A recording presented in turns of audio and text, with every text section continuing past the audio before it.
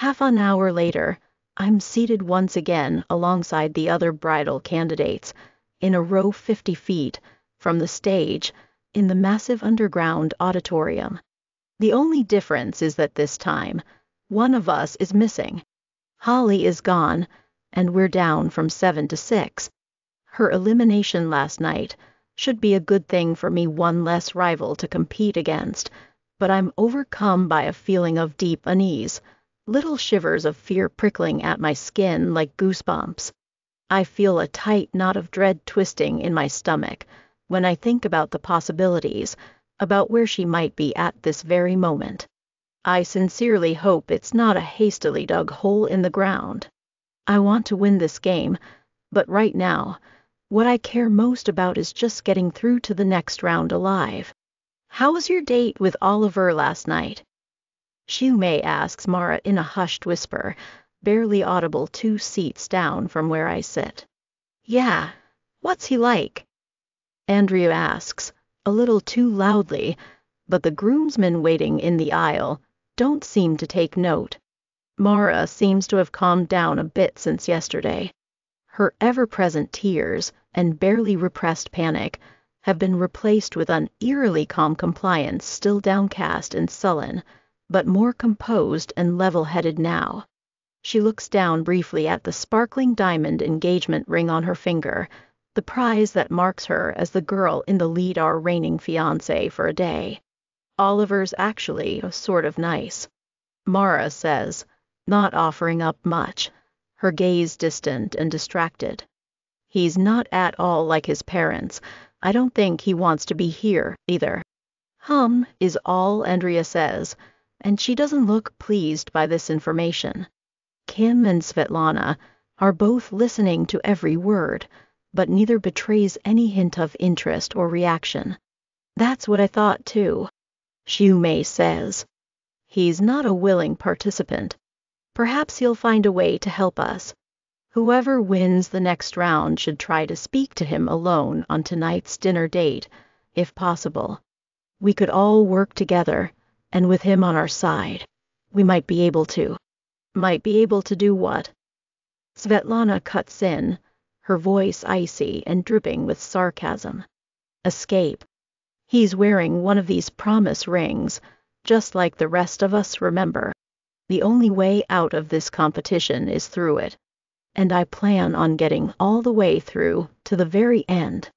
Not if I beat you to it, Andrea says insolently, the challenge clear in her voice. She and Svetlana stare daggers at each other until the heavy red velvet curtains part ever so slightly on the stage before us, and Cynthia Winsworth slips through and walks to the front. She is dressed immaculately as always. Today's outfit is a cream pantsuit with a chic tailored blazer and dress pants and pale blush pink stiletto heels. Good morning, ladies, Cynthia says, smiling down at us, noting the looks of confusion and bewilderment and perhaps disappointment on our faces. Yes, that's right, it's just us girls today. The boys are attending to important business matters this morning and will be likewise engaged all day. Fear not, however, my dear blushing brides. Both my husband and my son will, of course, attend this evening's judging ceremony, and the winning fiancé will enjoy a date with Oliver, as she is rightly due. Good, Andrea mutters under her breath, just loudly enough for me to hear. That date is mine. She shoots a look over to Svetlana as she says this, and Svetlana only rolls her eyes. I guess Svetlana's given up the whole mysterious, emotionless poker face thing. I'm glad she quit playing her cards so close to her chest. It was getting unnerving. Now, as I have already mentioned numerous times, round 2 of the wedding game will be a full-day challenge. Cynthia continues speaking up on the stage, oblivious to the small battle of wills happening in the audience down below. The future Mrs. Winsworth will be the face of not only the formidable Winsworth family, but also of an entire multinational business empire. We need someone who can charm the public and investors alike with her grace and presence. As such, we require that she possesses great style, beauty, and feminine allure. As I'm sure you will all have noticed by now, there is not a single unattractive girl amongst you. Each one of you bridal candidates was selected with aesthetics in mind. You are all natural beauties, each in your own special way. What we aim to do today is to elevate you from natural beauty all the way to exquisite, exceptional beauty. Today is makeover day. All around me, the other girls are murmuring and whispering until one of the groomsmen in the aisle hisses, "Shut up!" And we fall into silence again. "Raise the curtains," Cynthia says, looking up past us at some unseen worker in a control room near the back of the auditorium.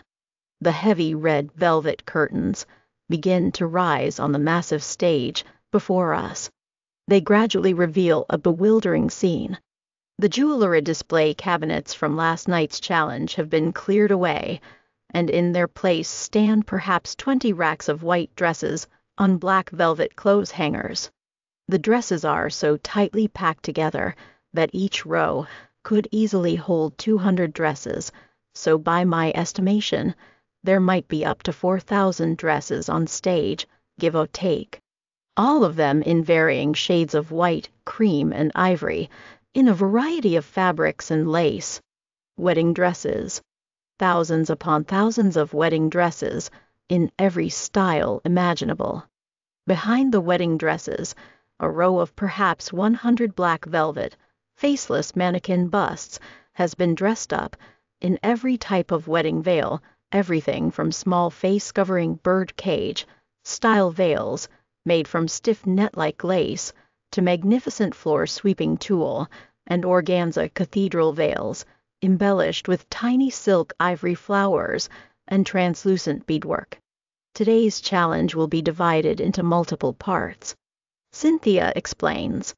Part 1 will run until 10:30 am, and we will give you updates on how much time you have left every half hour. Your task is simple: select your ideal wedding gown and veil. There are literally thousands of styles from you to choose from, all of them designed by top haute couture fashion icons. The dress sizes of the girls assembled here range from United States size 0 to size 4, so you all fall within a close range. Where possible, we have provided each garment in 3 sizes 0, 2, and 4, but many of these dresses are one of a kind and are only available in one particular size. Where needed, we have a team of seamstresses on hand to make alterations as you see fit should any problems arise, but I'm confident you will each find a dress that you love if 2 bridal candidates pick the same dress. The rules for deciding who keeps it are the same as those in yesterday's challenge.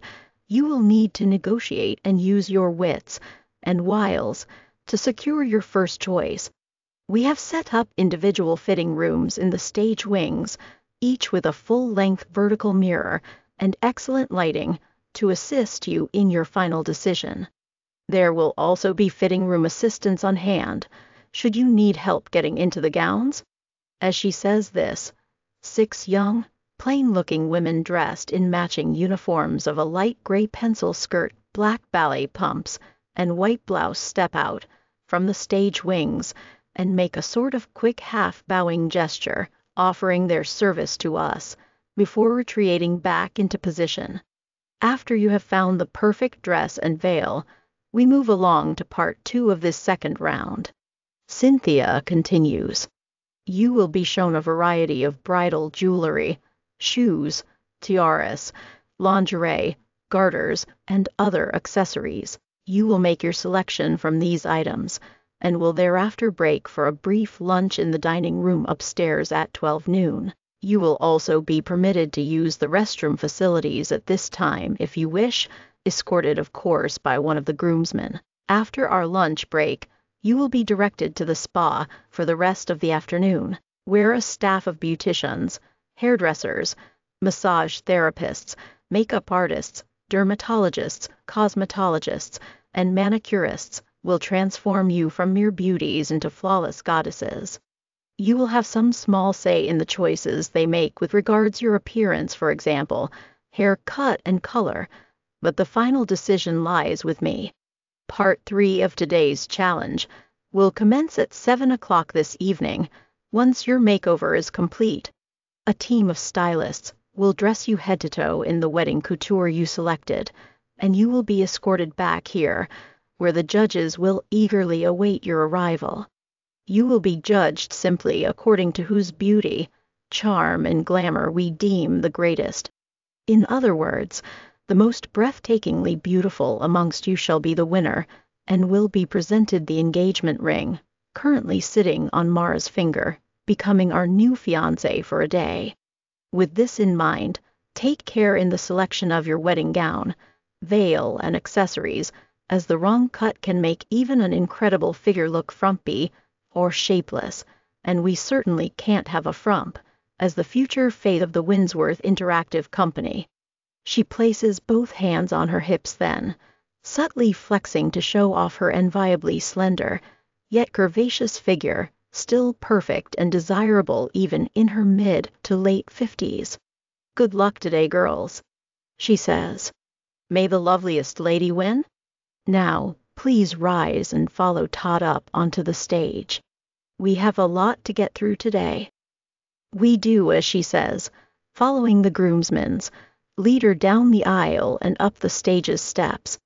Then Todd steps back and joins the other groomsmen at the front of the stage alongside Cynthia, watching as I and the other girls fan out amongst the racks of dresses.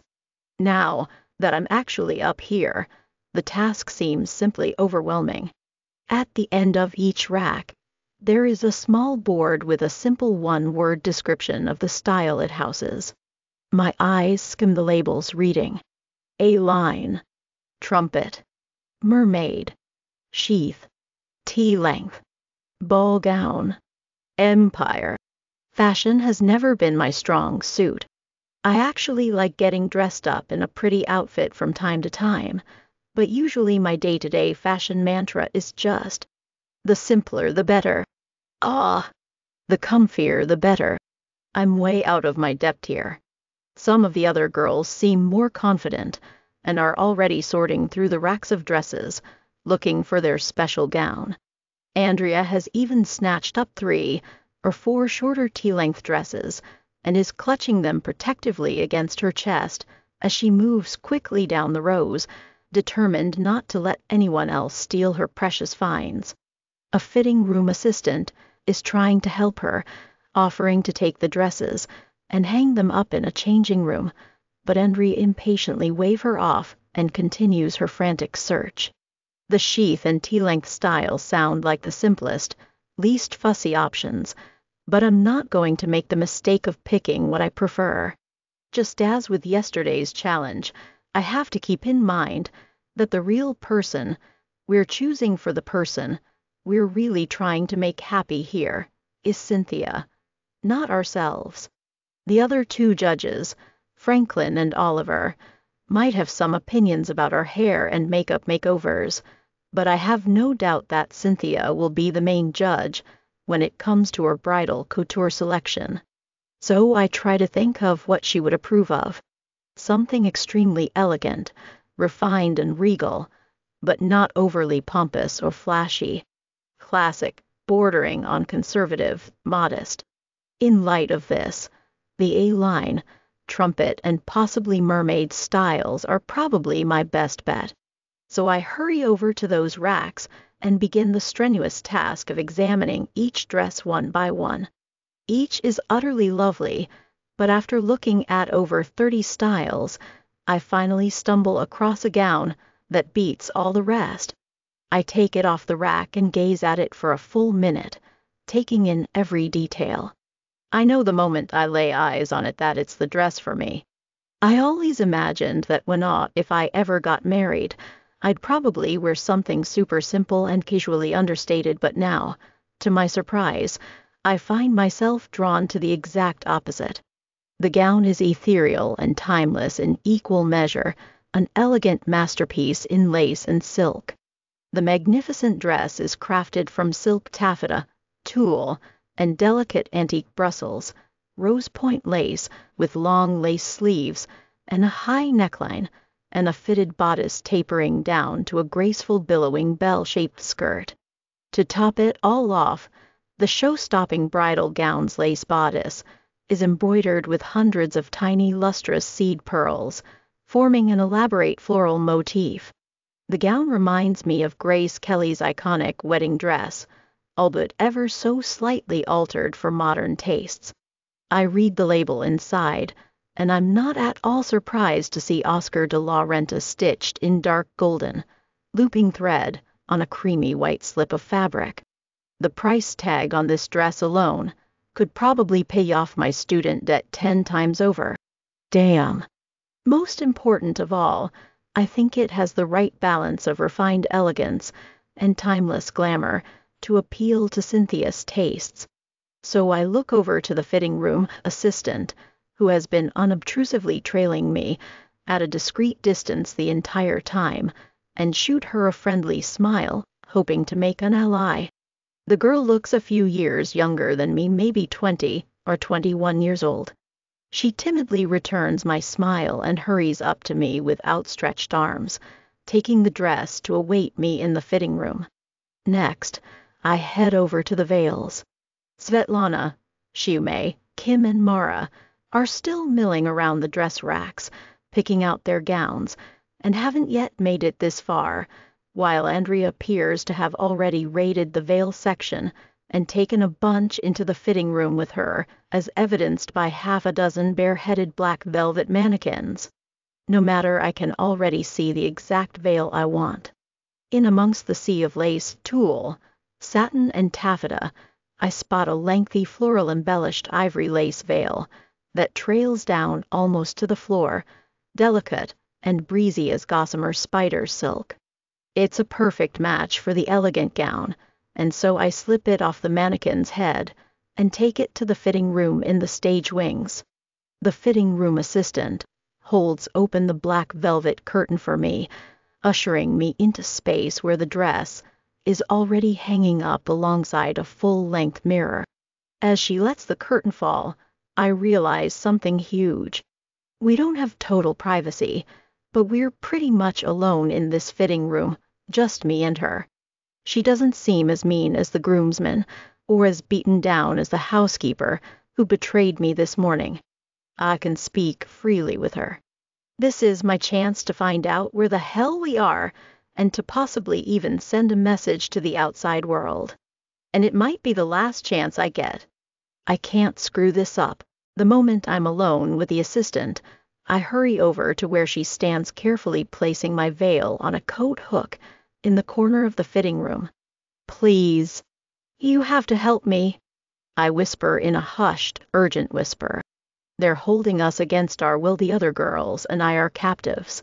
For a moment, I actually think the girl might actually help me. Her sweet, timid expression is replaced with something akin to shock, and she stares at me in wide-eyed bewilderment. Help me? I whisper. Please. She looks startled for a few seconds, but then she seems to collect herself, and she looks down at her feet, avoiding eye contact with me. I'm only a fitting room assistant, she says. My job is just to carry clothes for you, and to help you change into your dress, nothing else. What's your name? I ask, deciding to try another tack. It's Ruby, she whispers hesitantly, looking up at me for a moment, before averting her eyes again. She looks so frightened. Maybe she's younger than I initially thought, closer to 17 or 18. Okay, listen to me, Ruby, I say, taking a step closer to her. I'm trying to keep the anger and frustration out of my voice, but it's difficult. They killed someone in cold blood yesterday. These people are murderers. Please, Ruby, you have to do something. I'm literally begging you. She swallows hard and looks up again, holding my gaze for a moment. I can see in her eyes that she has torn her bottom lip, is quivering with indecision. But then she shakes her head, her eyes filling with tears. "I'm sorry," she says in a quieter, softer voice. "Please understand. I can't." That's bullish tea, and you know it. I snap at the girl, my voice rising in anger. For the briefest of moments, Ruby looks as though she might actually burst into tears, even though I'm the one being held captive and being forced to compete in this F-sked-up arranged marriage tournament. Why, Ruby? Why won't you help me? Why? The Winsworth family is more powerful than you could ever imagine, is all she says. Well, can you at least tell me where we are? I ask, getting desperate now. Where have they taken us? Are we in Hawaii? Madagascar? The Cook Islands? Where are we? I grab her by the shirt lapels and pull her face closer to mine, my eyes blazing into hers, compelling her to speak. She opens her mouth, about to say something, when I hear loud footsteps approaching over the wooden floorboards of the stage, followed by Todd's booming voice. What the actual FCK are you two talking about in here? The best man shouts as he furiously pushes aside the black velvet curtain, glaring at us both with those terrifying glacial blue eyes of his. Just as well I didn't start changing into the wedding dress yet. It would be awkward to be standing here half naked with that creep hovering in the doorway. Nothing, just how pretty the dress is. I lie, but he flat out ignores me, focusing all his attention on Ruby. What did we tell you, dumbass? He snaps at the fitting room assistant. No talking to the contestants. Now do your F-sking job. I'm sorry, sir. The girl squeaks, cowering back into the fitting room under his icy glare. It won't happen again. It better not. Todd grunts. He forcefully yanks the black velvet curtain closed again, and although he can no longer see Ruby and I have no doubt that he can still hear us. He's probably waiting right outside the fitting room listening in. Ruby is silent for the rest of the time. We're in the fitting room together, and I don't try to speak to her again. It's pointless. Maybe Svetlana's right. The only way out of this stupid game is through it. I guess I better start focusing my attention on winning. Luckily, I have an awesome, show-stopping dress, and hopefully that's enough to give me an edge.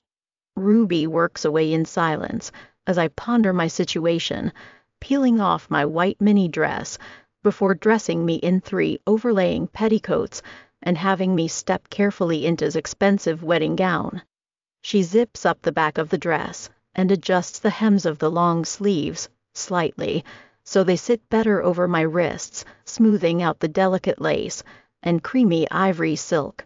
The gown fits me perfectly, like a glove as though it were made just for me. Then she places the veil over my head, draping the lace over my shoulders, and taking her time arranging it to perfection.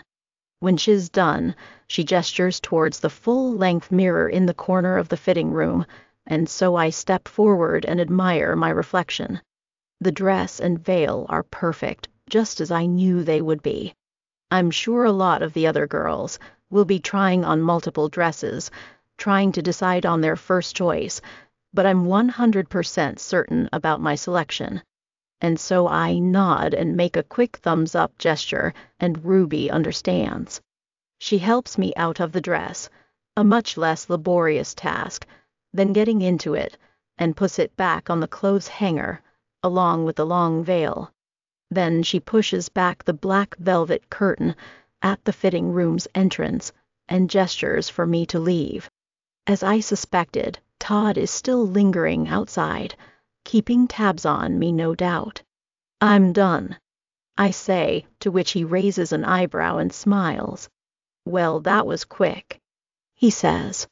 Harry, take Specs to the accessories room. Don't take your eyes off her, she's a sneaky one. One of the burly groomsmen steps forward and grabs my upper arm, steering me across the stage and through one of the wings, followed closely behind by Ruby in tow. The three of us walk backstage, through an exit door, and down a maze of long, well-lit corridors, until we reach a room with the words theater dressing room, one engraved on a metal plaque above the door. The groomsman presses his index finger against the touchpad next to the door, unlocking it.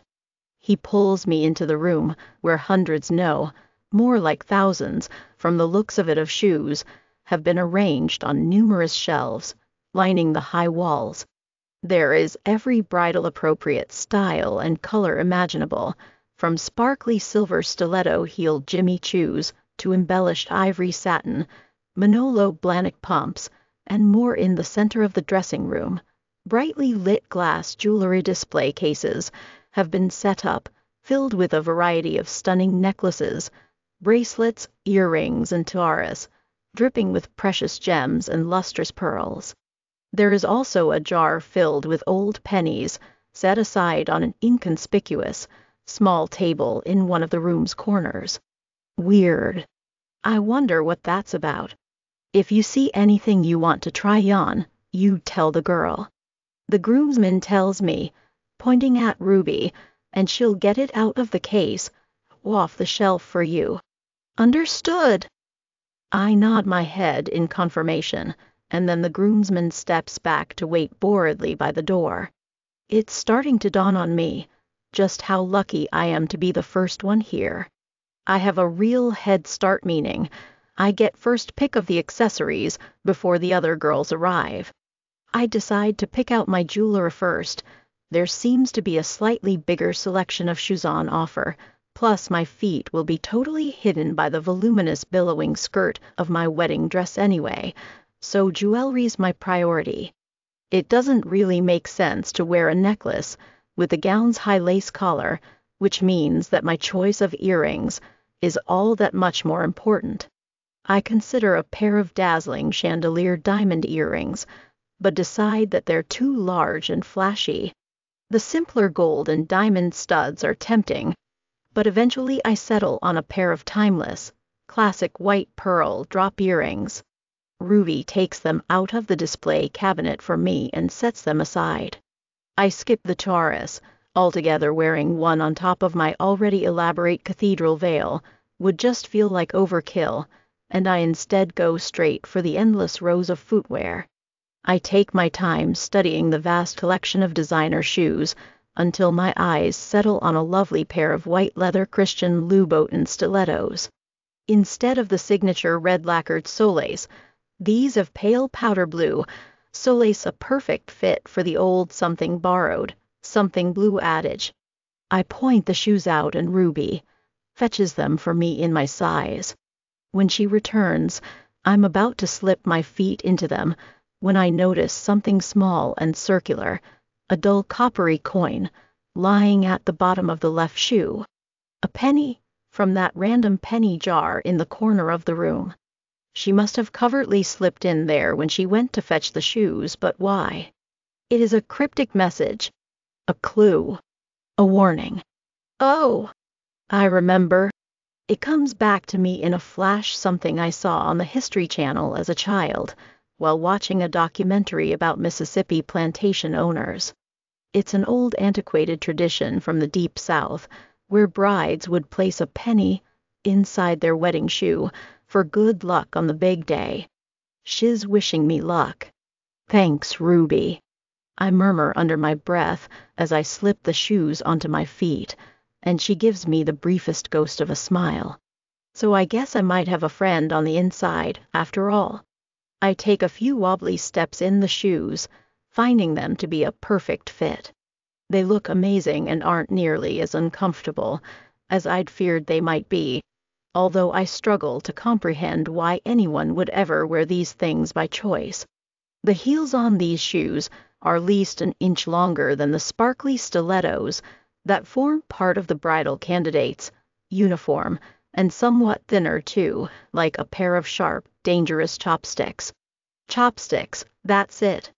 These would do a much better job of stabbing out a groomsman's eye than those flimsy plastic chopsticks I was trying to hide under my mattress this morning. Now's my chance.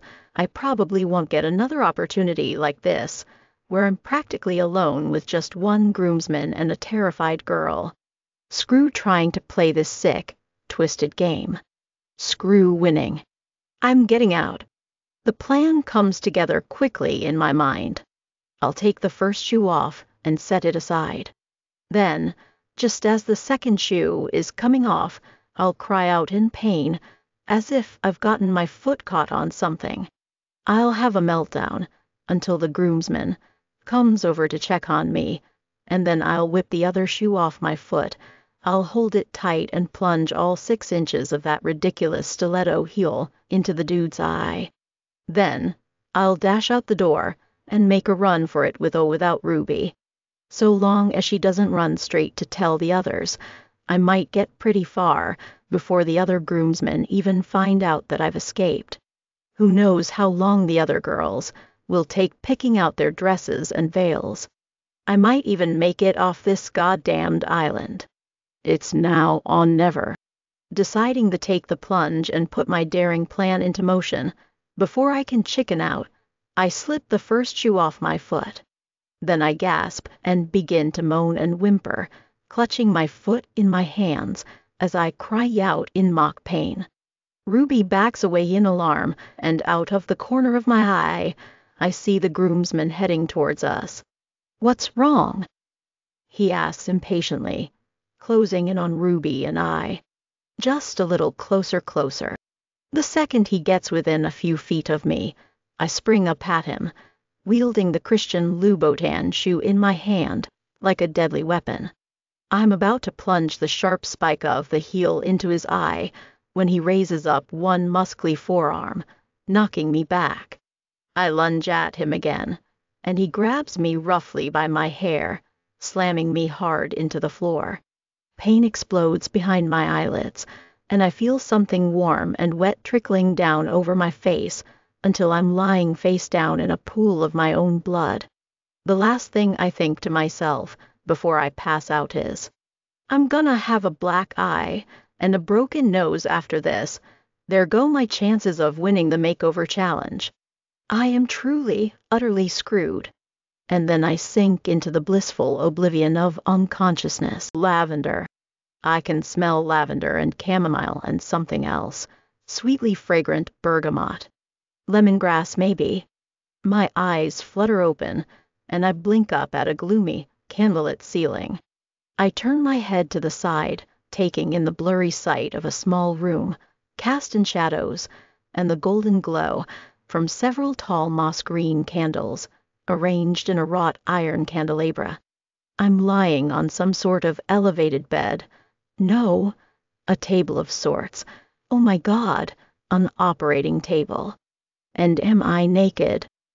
I look down and can see some sort of thin white sheet covering my body, the cool, crisp fabric lighting, touching my bare skin.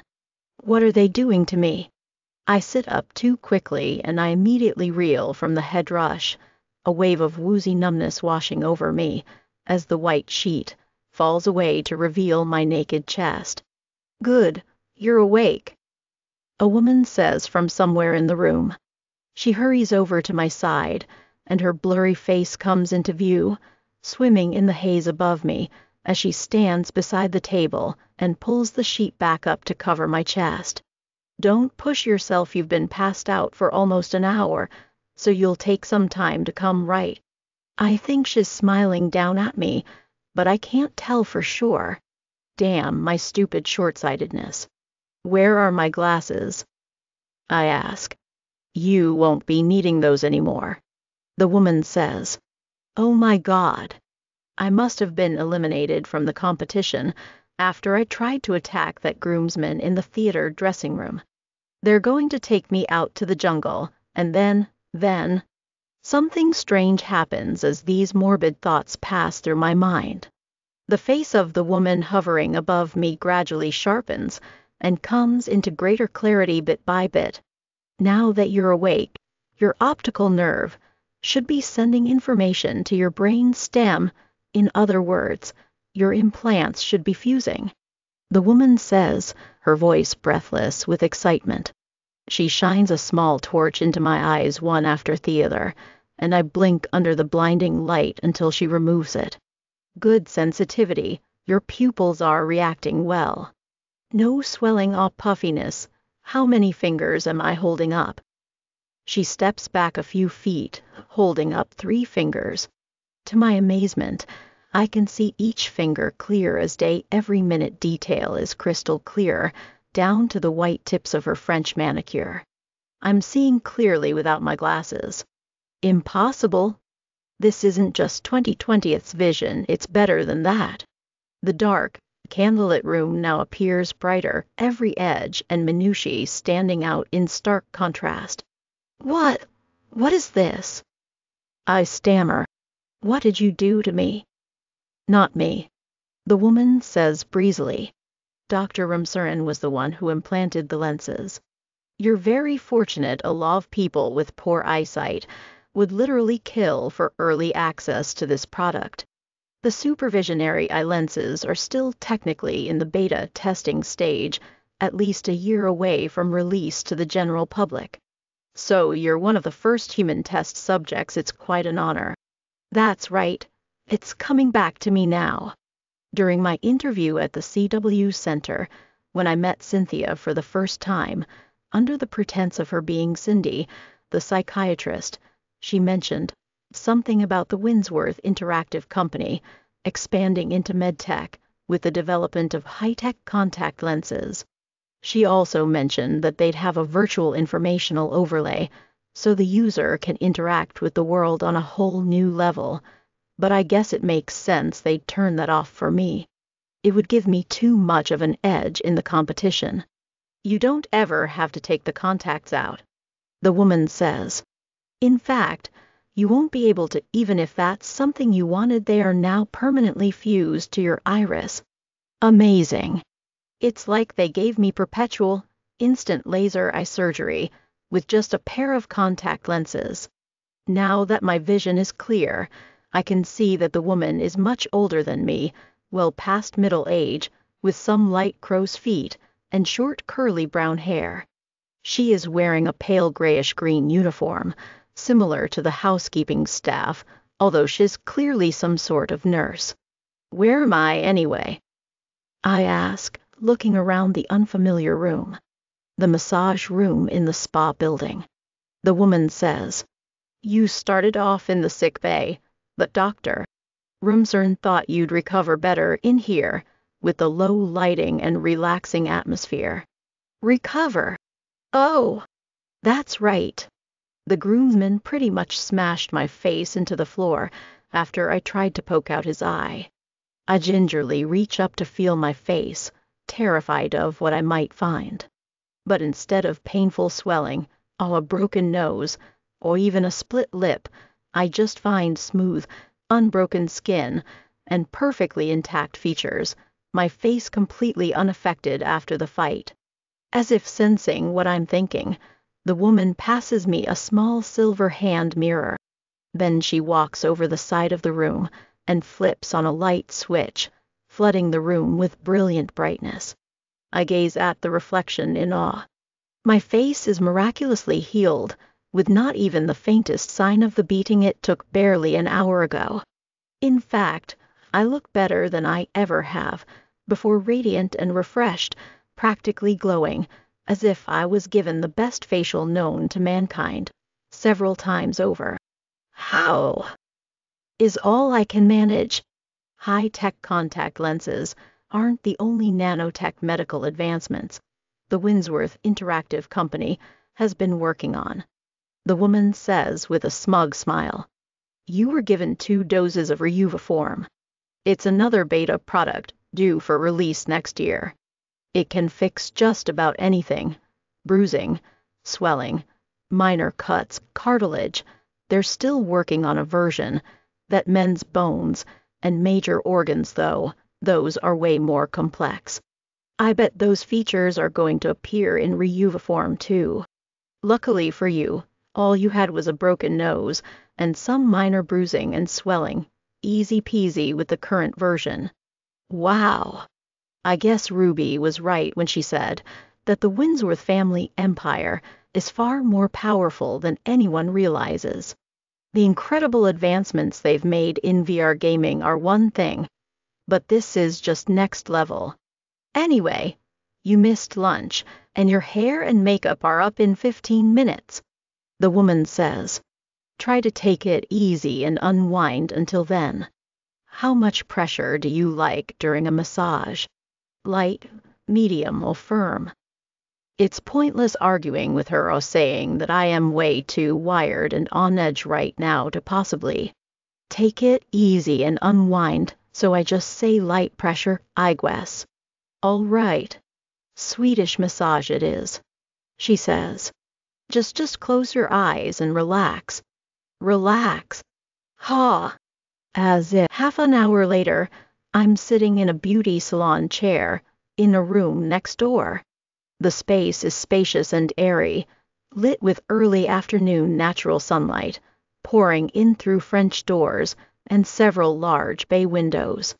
For all intents and purposes, it looks like any high-end beauty salon in New York, or Paris, or London, but the view of brightly colored parrots swooping through the undergrowth of the lush tropical jungle outside shatters that illusion. There's a manicure station at one end, with an entire wall covered in mini rainbows of nail polishes, in every hue imaginable. There are 3 hairdressing stations lined up against one wall, like the one I'm sitting at now, with salon chairs and mirrors and sinks and hair dryers and more, a perfect replica of a normal hairdressing salon. I wonder, did the Winsworths install all of this just for the wedding games tournament? Or has this always been here, for Cynthia Winsworth's private use? I can totally imagine Cynthia and some of her ultra-rich girlfriends sipping cocktails and having their hair and nails done during a multimillion-dollar girls' weekend on the island. The ridiculous amount of wealth these people have and the way they throw it around like dirt is literally disgusting. The mirror in front of me has been draped with a sheet of fabric, probably to stop me looking at my reflection and freaking out if I don't like what's being done to my hair or face. It's a pity the groomsman, who escorted me here from the massage room, is probably lingering somewhere behind me near the door, and it would be useful to be able to covertly keep an eye on him in the reflection. There's a bustling and commotion in the doorway behind me, and I turn around to see the rest of the girls walk in, escorted by the remaining groomsmen. There are some looks of surprise and relief, although Andrea is visibly irritated and disappointed to see that I'm still in the competition and alive, for that matter. Cynthia walks in several seconds later and smiles when she sees me, giving me a quick wink before she addresses us. Welcome to my own personal beauty parlor, girls, Cynthia says. Now, half of you will start with hair, while the other half will have manicures and pedicures first. Xiu-Mei and Mara, please join Valerie and take a seat at the hairdressing stations. Andrea, Kim, Svetlana, please make your way to the pedicure stations. The girls do as she instructs, and Xiu-Mei and Kim settle down into the salon chairs on either side of me. Then a line of about half a dozen men and women dressed in grayish-green uniforms walks through the door, taking their places at the various stations round the room. During these makeovers, you will be permitted to suggest certain aspects of your final look, such as nail length and shape, nail polish hue, hair color shade and cut, etc., and will also be allowed to ask the professionals for guidance on these matters, Cynthia says. However, the decision on what changes are made lies first with the professional and ultimately with me, should anything truly radical be suggested. Although I want to see how much taste and judgment you yourselves have in these matters, I also need to ensure that each of you is given the best makeover possible. My advice to you all would simply be to leave every aspect of these decisions to the various professionals, and give no input yourselves at all. Think of yourselves as the clay to be molded by these talented artists, these Michelangelos of the blusher brush, and the flat iron. Now, apart from discussing the details of your makeover, there are certain subjects that you are expressly forbidden from broaching with the professionals who will be working on you today. Her voice abruptly loses its fake cheerful chirpiness and turns ice cold, dropping a couple of degrees to below zero freezing, chilling me to my bones with the sharp menace lurking beneath. Girls, the artists working on you today are top celebrity hairdressers, makeup artists, and beauticians sourced from all over the world, brought here expressly to lend their expertise to our wedding games. Cynthia tells us, I would like to make something perfectly clear to all of you girls. Don't get any ideas about them. Each of these people is on the Winsworth Interactive Company's payroll and are being paid a very generous fee for their participation and cooperation, which includes their silence. In other words, girls, we own them, just as we own you. Each and every one. They are fully aware of the situation, and asking them for help or to save you will get you absolutely nowhere. Don't even try it, or you'll suffer the consequences, like Valerie over here. How was your nap, dear? She looks over at me as she says this, pursing her lips as if holding back laughter or wry amusement. I don't answer her, but I clench my fists in my lap, feeling my heart begin to hammer in my chest. She knows I was talking to Ruby, trying to get her to help me escape when we were in the fitting room together earlier. They must have interrogated her after I attacked the groomsmen. I really hope they didn't hurt her because of what I did. Now, my girls, while you all are being beautified, those of you who needed alterations made to your dresses might be called away from time to time for additional fittings next door, Cynthia says. And if you absolutely must use the ablutions facilities, let Todd know and one of the groomsmen will escort you. At 7 p.m., we will present your final transformations, so make this time count, girls. I expect each and every one of you to be reborn as a beautiful butterfly of unparalleled elegance and allure when I see you next. Now begin. No sooner has Cynthia left the room than the beauty staff spring into action. A skinny, chic-looking middle-aged man with a gray goatee and pierced ears pulls the sheet of fabric away from the mirror before me and smiles at me in the reflection as I squirm uncomfortably in the seat. It's a pleasure to meet you, Valerie, he says in a thick Italian accent. My name is Lorenzo, and I'll be transforming your hair this afternoon. He runs his fingers through my shoulder-length dark blonde locks, making disapproving tisk-tisk sounds as he does so. Oh my God. Porca miseria, he mutters under his breath. The condition is marvelous, clearly virgin hair, never colored, bellissimo, but this cut so straight and flat, shapeless, no style at all, like a schoolgirl. When was the last time you visited a hairdresser? Ma'am, I murmur, scouring my memory for the answer. The last time I remember visiting a hairdressing salon was with my mom before I left for art school at 18. Maybe about 6 years ago. I've just been cutting it myself ever since. His pale gray eyes seem to bulge in alarm, and he shakes his head in disbelief. Oh, my poor darling. He sighs. You are very fortunate that you were assigned to me, the #1 hair stylist in Italy, if not on the entire planet. Tell me, are you happy to give me free rein to do whatever I wish with this untamed mane of yours? Do you trust me? Now, that's a loaded question. Of course I don't trust this man. He's working for the Winsworths, playing along willingly with their demented game. But as far as my hair goes, I'm 100% certain that he has a way better idea than I myself do of what would suit me. He's got a reputation to uphold, and based on what Cynthia said about the beauty professionals assembled here being the very best in their respective fields, right now, I'm not the only one in a competition against my peers. Each single one of these hairdressers, manicurists, and beauticians is competing against each other to be the very best, to have their work chosen as the winner. So it makes total sense for me to put my faith in him and let this pro hairdresser do whatever he feels best.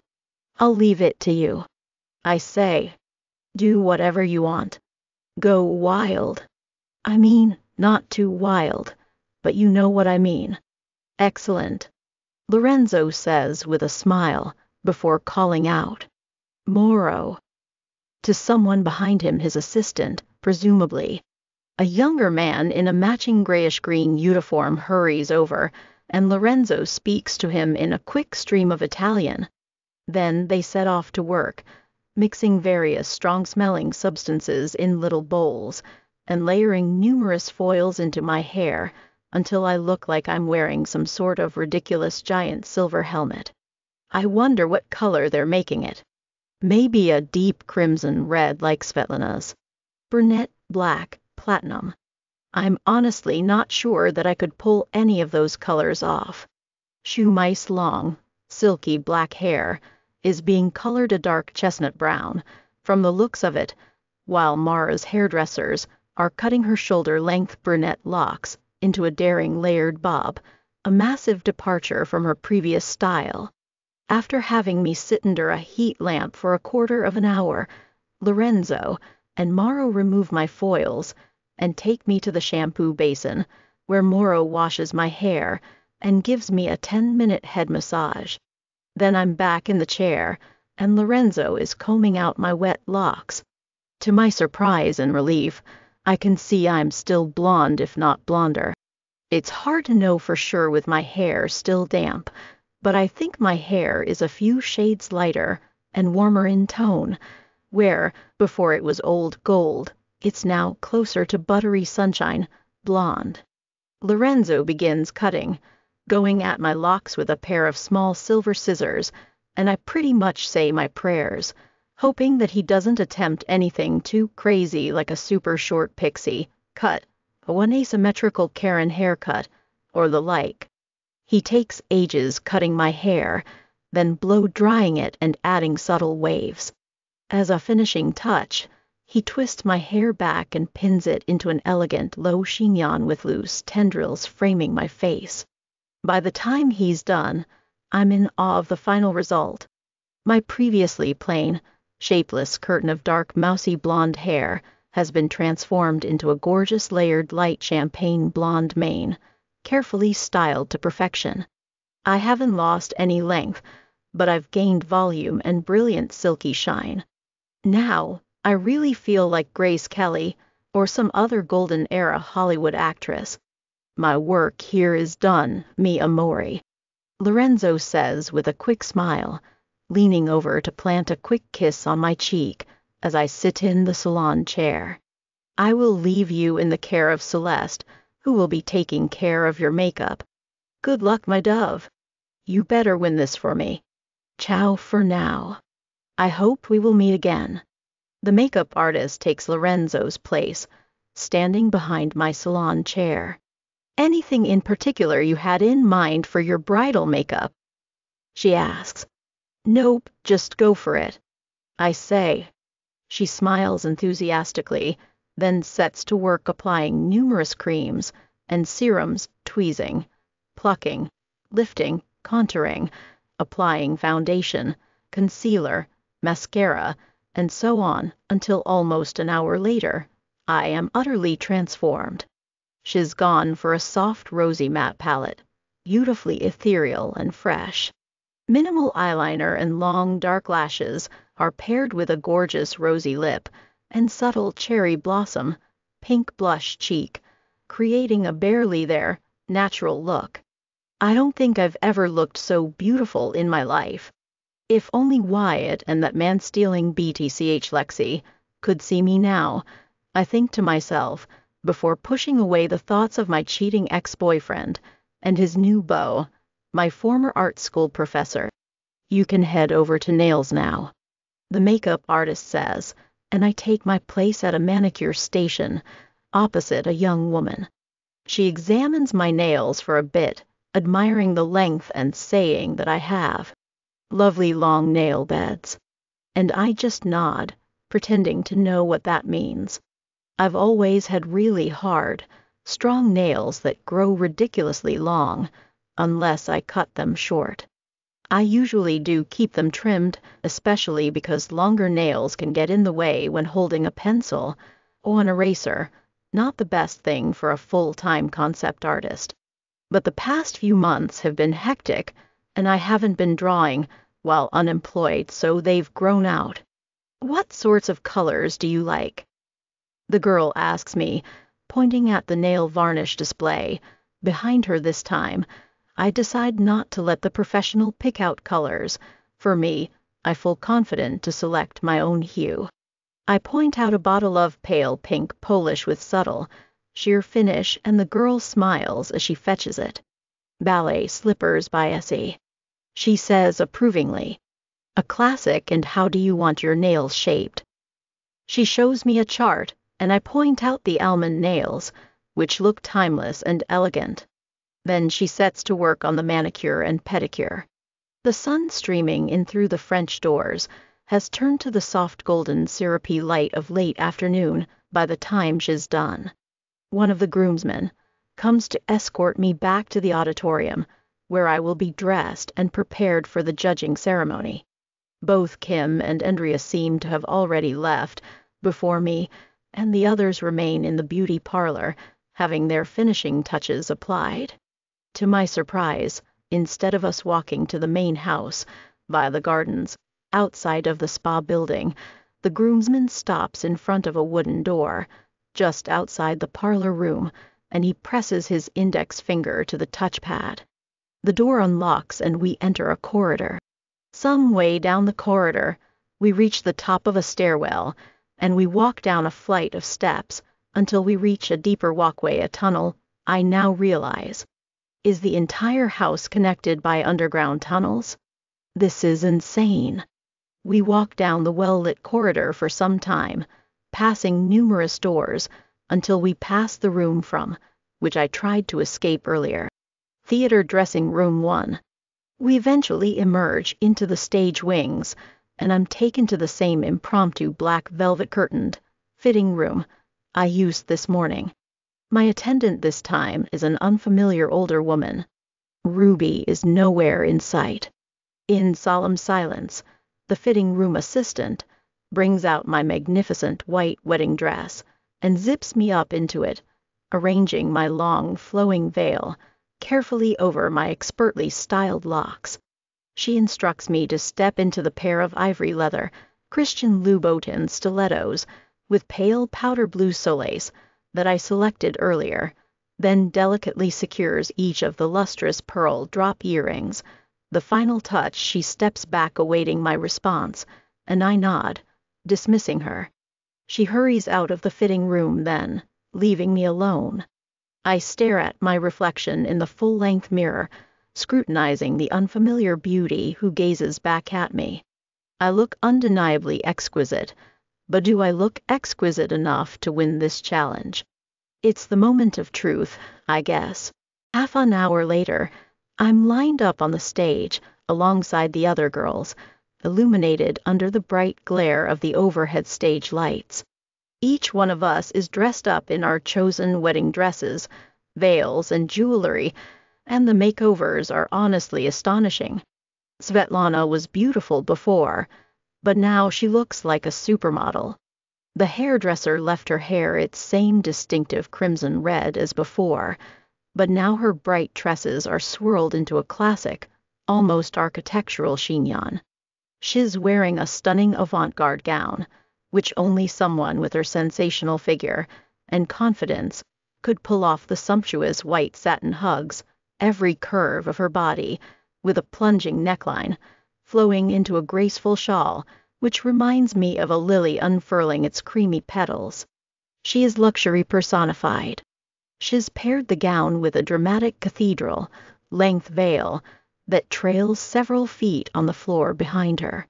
A shorter girl, like Mara, would be swamped by such a long veil, but on Svetlana, it emphasizes her height and stately elegance. Standing next to her is Kim, in a far simpler, but no less lovely dress. Crafted from white duchesse satin, her gown has a simple bodice, framed with a sweetheart neckline, an empire waist, and a softly gathered and pleated skirt. Behind her simple drop veil, I can see that she, or the makeup artist, perhaps decided on bright metallic gold eyeshadow and a neutral lip, to contrast with her dark skin, a striking look, greatly enhancing her exquisite natural beauty. Her curly black hair is accessorized with a delicate gold chain headpiece, matching her eyeshadow. Xu Mei is wearing an open-backed embroidered tulle and crepe gown, cut from fluid white fabric that cascades poetically to a pooling train, with sheer lace panels covered in delicate floral embroidery and diaphanous georgette ties. She's paired it with a waterfall veil, which tumbles gracefully over her slender shoulders. Her formerly jet black hair is now a warmer chestnut brown, tied back in a fishtail braid, dotted with tiny white flowers, and the new shade suits her perfectly, a much more harmonious match for her fawn complexion and lovely dark brown eyes.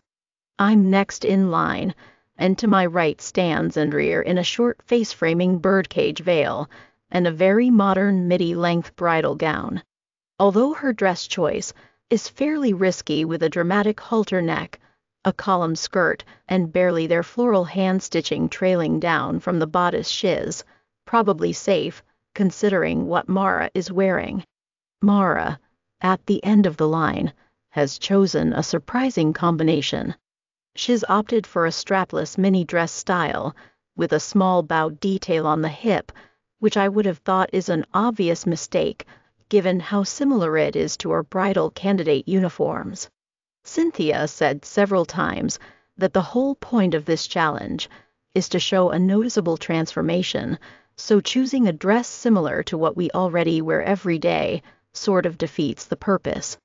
In contrast to the minimalistic mini dress, Mara's three-tier polka dot veil, edged with satin, is excessively busy and complicated.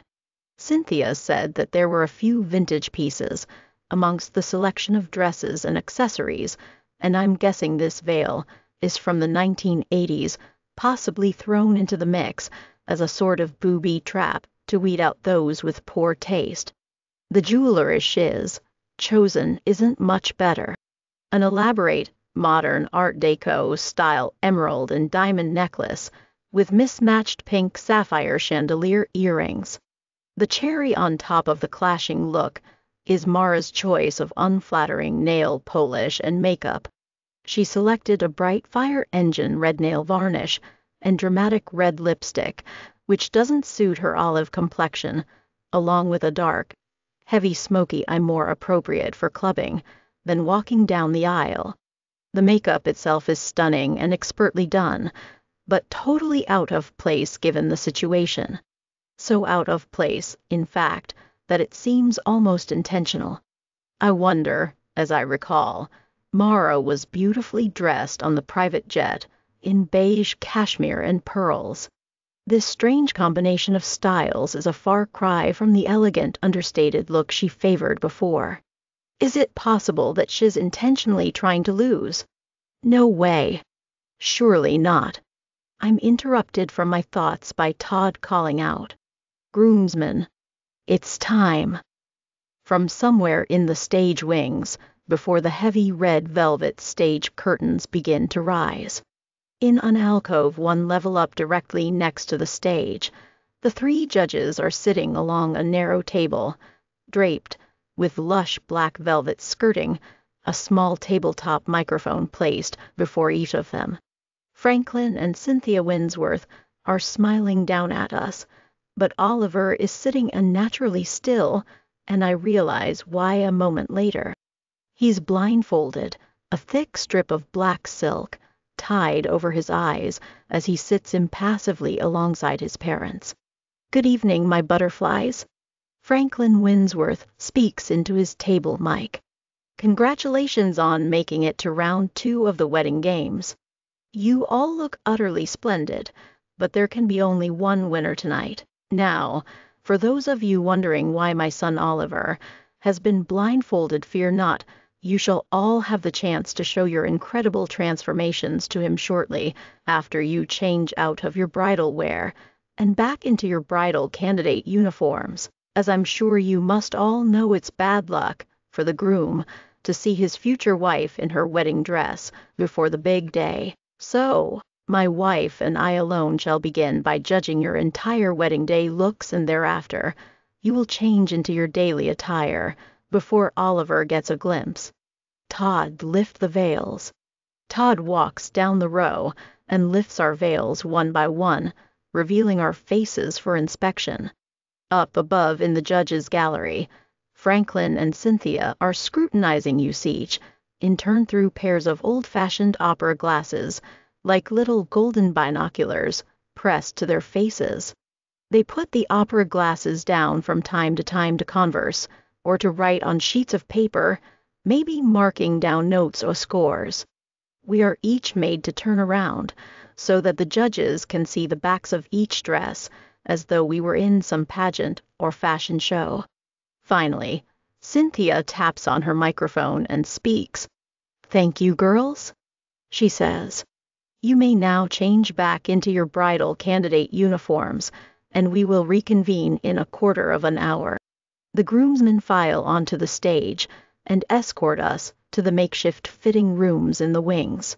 The attendant works quickly to get me out of the elaborate dress and veil, careful not to ruin my expertly styled low chignon hairstyle or meticulously applied makeup. At one point, I automatically reach up to my face out of habit, wanting to remove my glasses, so they don't get knocked off my face while changing, but then I remember about my new permanent contact lenses. I guess they have their perks, after all. 15 minutes later, I'm once again lined up on the stage, alongside the other girls. Oliver's black silken blindfold has been removed, and he stares down at us grimly. Again, it might just be my imagination, but I feel as though his eyes are fixed on me, and me alone.